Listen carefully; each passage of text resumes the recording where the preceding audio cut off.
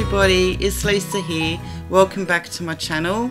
Today I'm going to be sharing with you my Autumn Slimline card that I created for my mum's 70th birthday. And today I'm using Sunny Studios Woodsy Autumn stamp set, and to start off I stamped off the images with my stamping tool and Memento Tuxedo black ink. Today I'm going to be colouring with my Copic markers, and the colours will be listed above the screen for the actual colour combos that I do use per image. Now normally when I'm colouring my images with my Copic markers, I usually tend to colour lightest to darkest, and sometimes depending how the image is coming along I may actually go back over the colours again.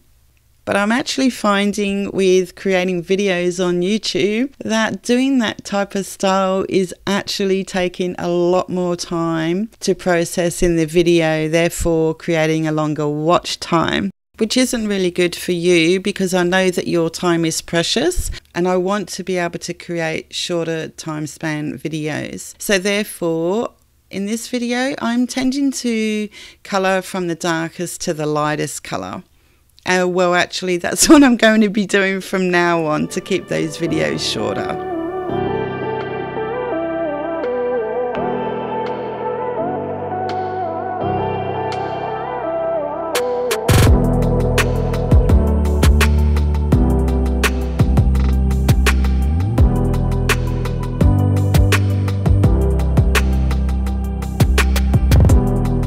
Now there's a little bit of a story behind my Copic colouring for this card, but just to give you a little bit of background of the process I use, I normally pre-plan the projects I'm going to create for the upcoming month. The reason being is so that I can actually purchase new supplies, but only the supplies that I need to create those projects.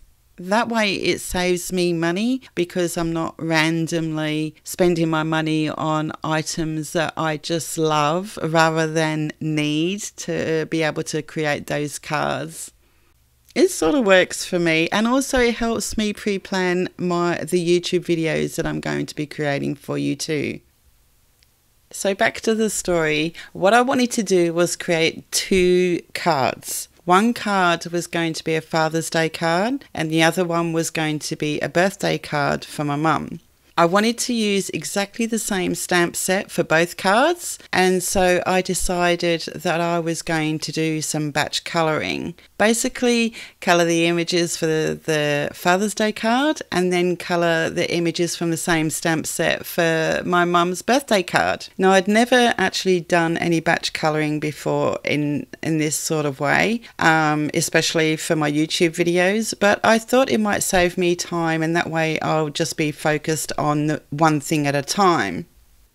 And that process really worked for me. However, after I coloured the images, I decided that I was going to create the background card panel for the Father's Day card. And I totally enjoyed creating the background of this card, but when I finished and I'd put the Father's Day images that I was going to use from this stamp set onto the actual background panel, they didn't quite go together. It didn't turn out the way that I wanted it to. But then when I actually changed the images to the birthday images from the same stamp set that I was going to use for my mum's birthday card, it seemed to go perfectly well together. So not only did it change my thought process in regards to the original card I was going to create for my mum, but it also changed the thought process in regards to which video was coming next on my YouTube channel. So basically the images that I'm colouring now on this video was actually supposed to be for, which was good, it was supposed to be for my mum's birthday card, but the actual background panel was going to be for the Father's Day card. But now I'm combining both of them together to create my mum's birthday card. So have you, as a paper crafter, have you ever found that that's happened to you where you've actually created elements to create a specific themed card but then changed direction halfway through? Let me know in the comments.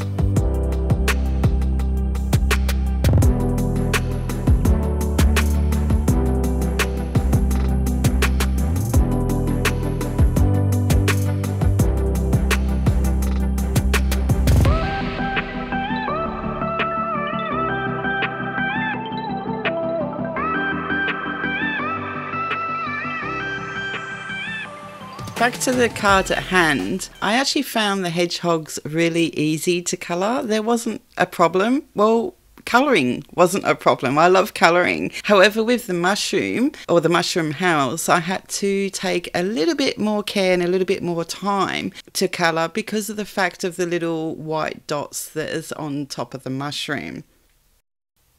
Now, I just love the images of these trees. I think they're gorgeous and they were so much fun to colour in. There are, as you can see, 3 trees. However, I'm just going to be showing you how I coloured one today in different stages. But also I will show you the other 2 that are completed as well. 2 of the trees are coloured in the same green colour for the leaves, but the other tree is coloured differently just to give it that autumn feel.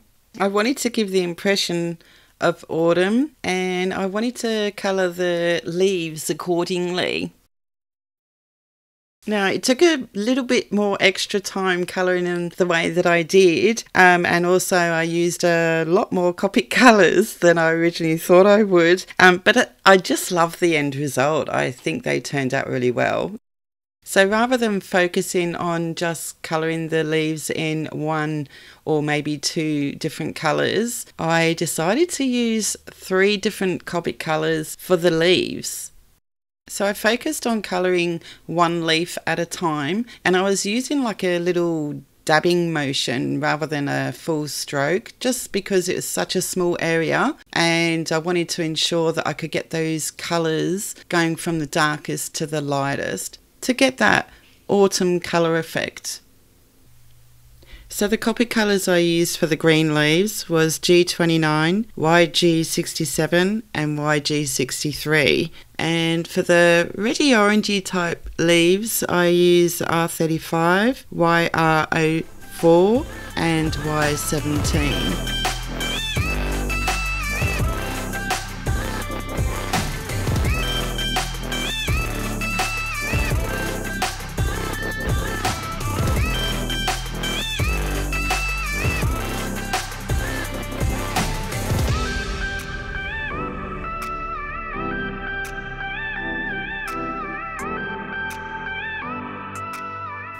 So I was just happy dabbing away, listening to some music, adding 1 colour at a time. And then I came to colouring the little scarf around the little hedgehogs. So adorable. To start with, I was using G29 and I was just creating the shadows. Then I went in with YG67 and YG63 and just blended that out. Here comes the other tree. And this one I wanted to create more of a pinky colour because I was going to do the hedgehog scarf the same colour as well. And the colours I used were R59, R85 and R81. And like I mentioned, I also decided to colour the scarf exactly the same colours so that I had a repeat of the same colour to give the card more unity with the same colours from the hedgehog and the tree.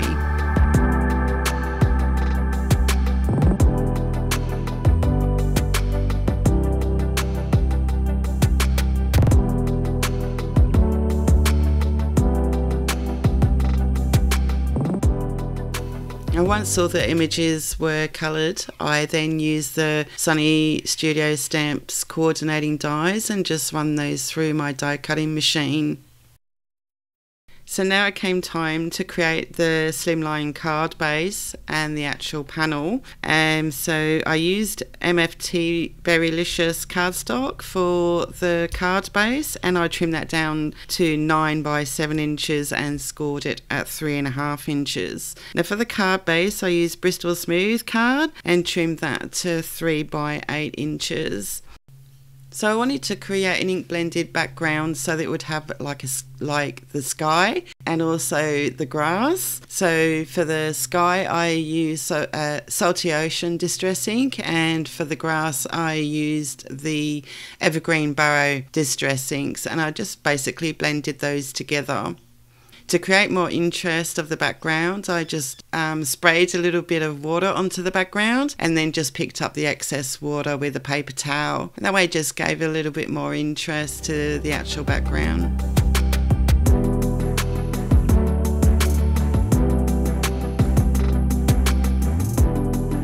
wanted to create a frame around the ink blended background, and I had the MFT stitched rectangle scallop edged frames, frame dies, but the frame dies were just too small and I needed them to be longer.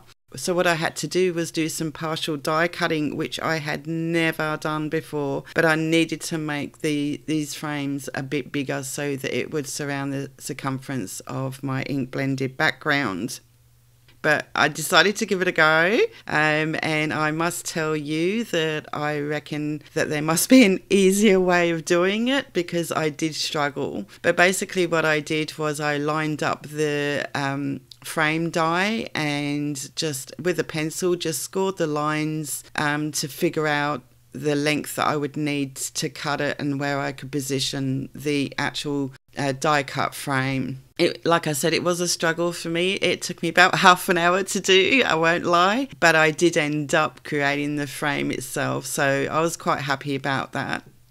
I adhered the frame to the background, and I'm really glad I persisted through the struggle that I had, because I really do think that the partial die cutting frame actually made such a huge difference to the background of the card.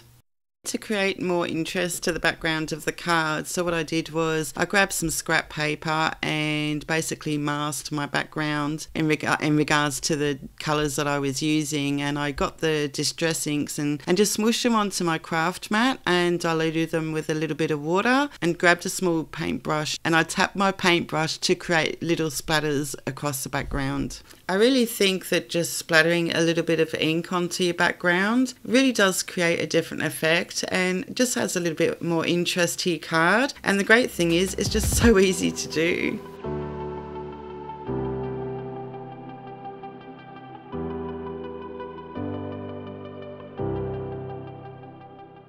For my sentiment, I used the Lawn Fawn Year 2 stamp set. I just wanted to create the sentiment of happy birthday. So I grabbed some MFT Berrylicious cardstock and decided that I wanted to emboss my sentiment. So I grabbed some of the Ranger white embossing powder and then just heat embossed that. So I applied some adhesive to the back of the background and just adhered it to the slimline card base.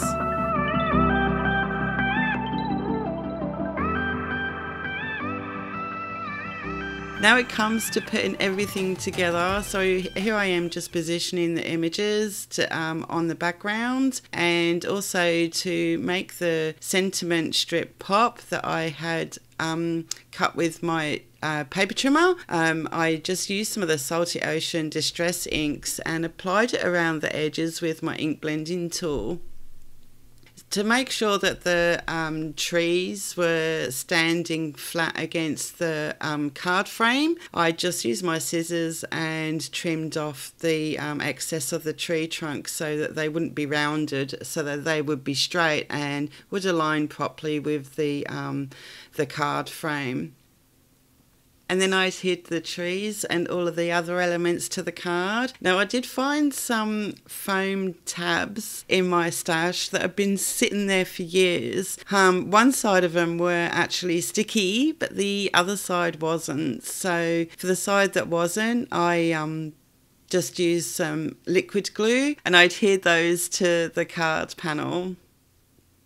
And I did the same with the sentiment tabs and just adhered those to the background. I wanted them to pop up a little bit from the background just to give the cards a little bit more dimension.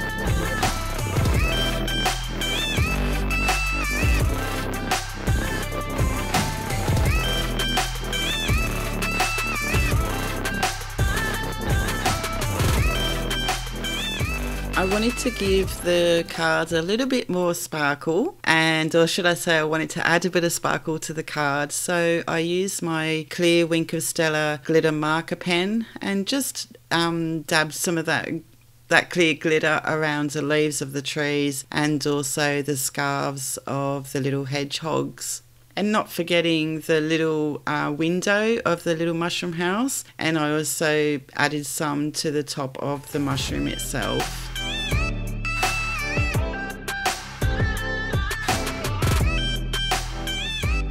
Now it came time to adhering all the little other elements to the card. So I use the little grippy tweezer tools. I'm not too sure what they're called, but they actually open up when you squeeze the arms of the tweezers down. Now, it did take me a while to get used to them, but they're a handy tool to have. So I decided to add a few highlights to my images, and I used the Uniball Signo white pen to create those little highlights. And just to add those little final details to the elements of my card. I think it makes a big difference. It just adds that tiny final touch to the rest of your card. Now, I think, as I've mentioned in some of my other previous videos, I have tried many white pens before, absolutely heaps of them, and for me none of them actually worked. They would either not leave a good impression on the image itself, or they just would work one time and then give up working another time. It's like the pen dried out, and I tried so many different techniques and adhered to so many tips from other people on YouTube in regards to trying to get the white pens to work again, but they just never did. But eventually I found the Uniball Signo white pen, and it's just a beautiful pen to use. So now I'm just creating some details on the scarves, a few dots and a few little stripes. Just adds a little bit more detail to the image itself.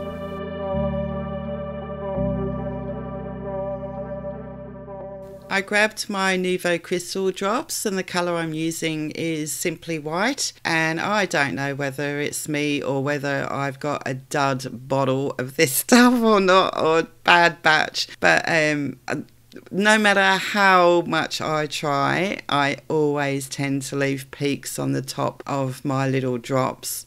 I do also slap the card on my hand to get rid of those peaks, but I just finding that the liquid is just really thick, so I don't know, maybe I should try warming it up. Have you got any tips? Do you have the same problem? Let me know in the comments, hey. So as you can see, I added quite a few drops on the card, and just to create that little bit more dimension.